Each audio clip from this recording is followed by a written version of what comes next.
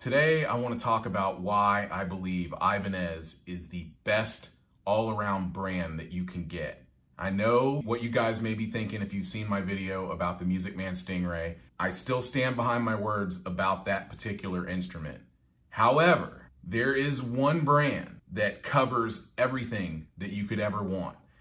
If you're a semi-hollow player, or you're a metal player, or you're a blues player, or whatever style of music that you play, Ibanez has the instrument for you. My very first bass ever was this one right here. It has seen better days. Some failed experiments here with the pickups and stuff like that. These are EMG pickups. I was so excited to get this bass. I was short by the money a little bit, and my dad gave me what I needed to go and get it. Still to this day, it just has a feel to it. It has a great feel to it. It had a pretty decent tone to it.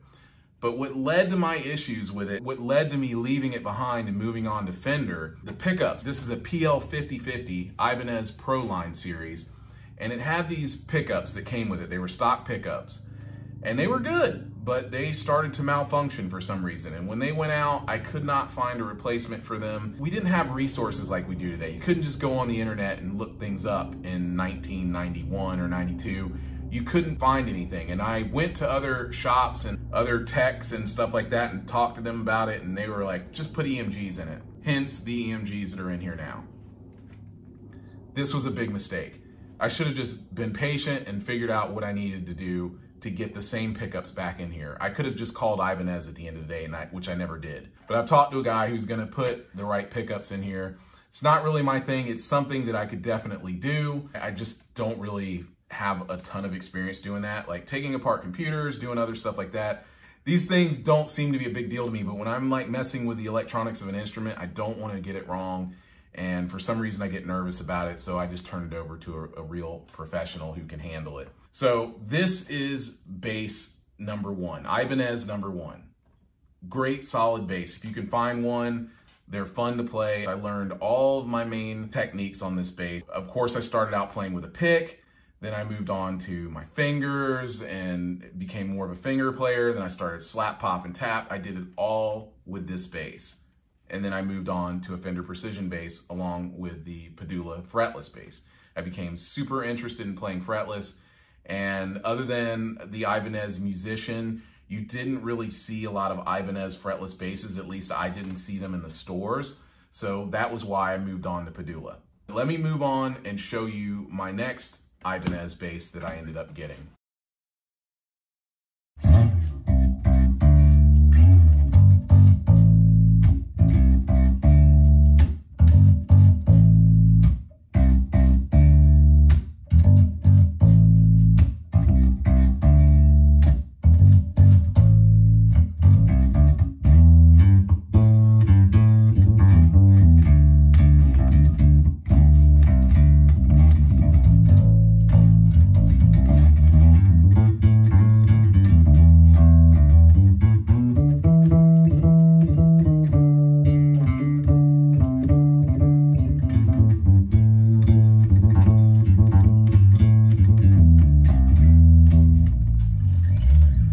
This is the Ibanez ATK 700. I love this bass.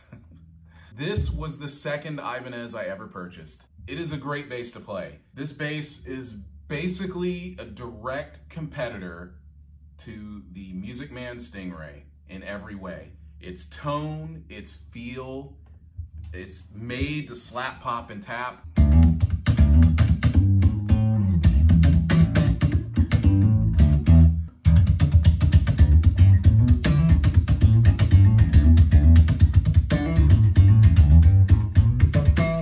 This is the way I like to slap. I'm not a really big thumb up slapper. I know that ultimately it's supposed to be better, but for me, I've always kind of liked the thumb down or across.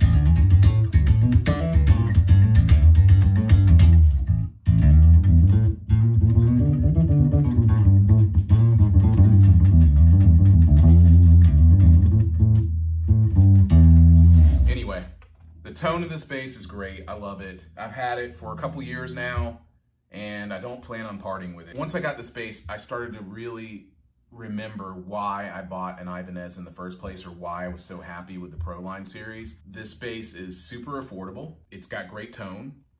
It is a little on the heavy side, but it's not the heaviest bass ever. It's not as heavy as like a PVT 40. It's not nearly as heavy as a PV bass or some of these other basses that are out there that weigh a ton.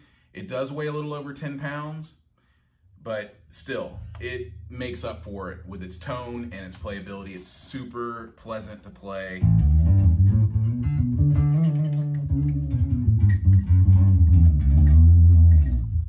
Great bass. Now I'm gonna move on to the third bass.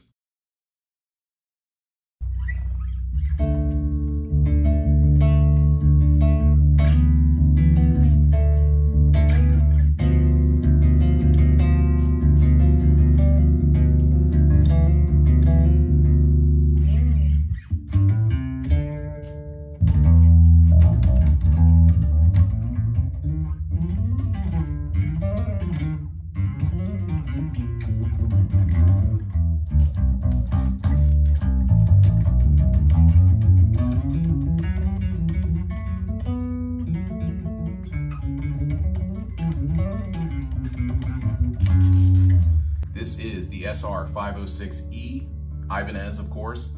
It's a Sound Gear series. Now, this is where their basses start to get interesting, because right here, the lines get blurred. And I feel like, this is a 6-string bass, by the way, but I feel like this bass, it reminds me of playing a Prestige Ibanez guitar. I've picked up plenty of Ibanez guitars over the years, from their old ones that were built in the late 70s and early 80s to all the way up until now. I've played several Ibanez guitars. I think my favorite Ibanez guitar is kind of a tie between the semi-hollow or the hollow body Ibanez that George Benson plays, and also Joni Mitchell, or the Art Core, which Andy Partridge played. Andy Partridge from XTC played the Ibanez Art Core in the late 70s, early 80s. That was like his main guitar. He still has it to this day. Love those guitars. I love them. But we're gonna stick with bass for now, but still, this bass here, it is not perfect. It's a little too low. The action's a little too low, and I've been struggling to get it completely right. I need to take it to a professional. I know, I've heard your comments, people. I'm gonna get to it. I'm just a really super busy guy, just like all of you. And I appreciate you putting in the time to watch this video. Anyway, this thing makes me, you know, I have a flamenco guitar, and when I'm playing this bass, I find myself wanting to do flamenco style stuff or play chords, and it's a very special bass. I can't imagine being without it. I've had a 6-string before. I've had 2 other 6-string basses. The first one I ever had was a Ken Smith. Not comparing this to a Ken Smith, just hear me out. And then of course I had that super cheap bass, which you guys can go and watch that video on, that was a G style, which was garbage, really. It's gone now. I mean, I shouldn't say it was garbage, but it just wasn't up to par for what I wanted. I just didn't really need it, so I got rid of it. But this one is very good. I could almost see tracking. I could see playing it live. This brings me to the 4th Ibanez bass. You'll see it in the other video. It's the SR700. This bass, as soon as I played it, with the exception of some of these really high-end boutique basses, the thing played like butter. It played so well. And this is another point that I want to make about Ibanez instruments in general. They all play so very well. They play great. And this is why I feel like they are the best all-around brand, because no matter what instrument you pick up from Ibanez, it will typically play so well that you will think that if there's something you cannot do, that it's your fault. You know, it's not the maker of the instrument with them. They make everything almost too easy to play. I only have 2 basses that have Bartolinis, this bass and my Padula Buzz bass.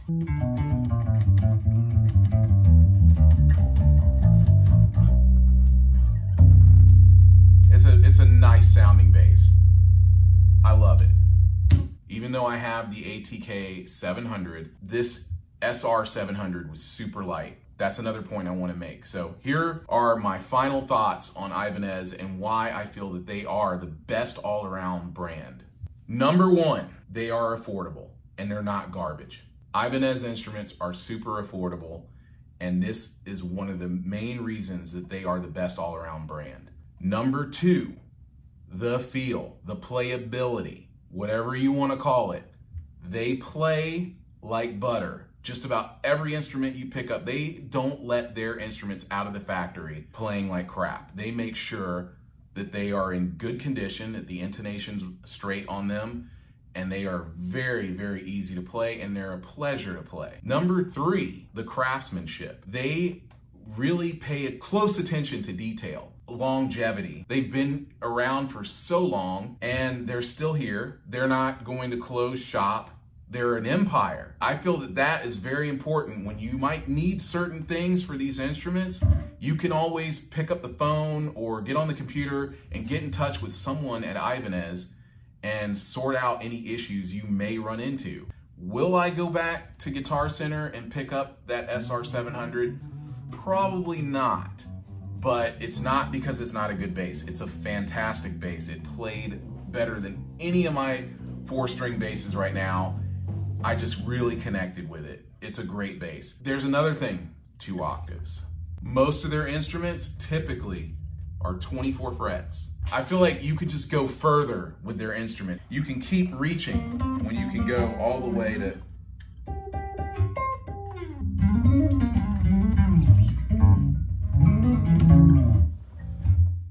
One more thing.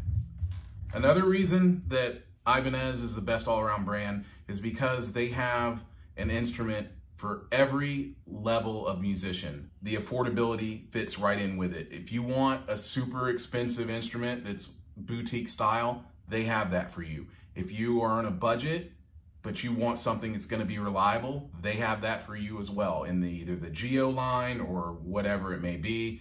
I think it starts with the Geo line, but they have something for everyone, and it's not garbage. Just like their competitor, Ernie Ball, or Music Man, or Sterling, or whatever, those guys have low budget instruments, but they are still good, solid instruments. Well, Ibanez has them too, and quite frankly, Ibanez could be better than Music Man or Sterling, except for the fact that there's a classic design that Sterling has, or the Music Man design, that Stingray design, that classic design that they do, and that headstock. It's really hard to beat. I mean, this is not my favorite headstock ever. My favorite Ibanez headstock would have to be the Art Core headstock for sure. Thank you for watching this video, and I'll have another video out to you very soon.